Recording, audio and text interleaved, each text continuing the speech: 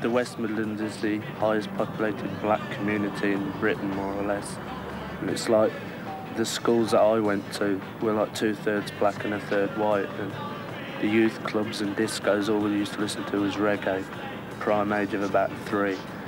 And yeah, it was inevitable, I suppose. There's 2 members of the Specials that are black and 5 that are white. I mean, it's just something that you're bred into or whatever. You know what I mean? It's not contrived or anything.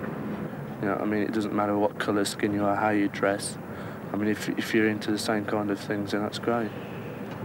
Some of your songs mention Rude Boys, and the audiences at the gigs chant it at you. What does it mean exactly?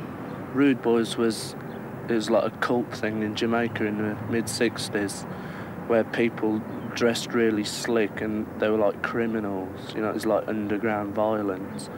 But I mean, it was just a fashion. How did the Two-Tone label come about?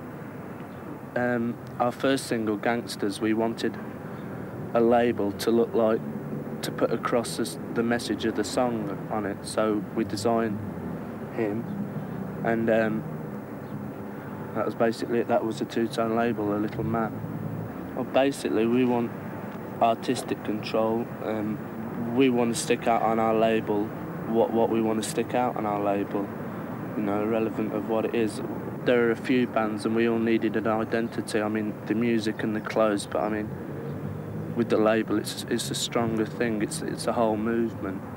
What's the future of the Two-Tone label? Do you ever see yourselves becoming a big record company? Basically, it's just world domination. Too much, too young.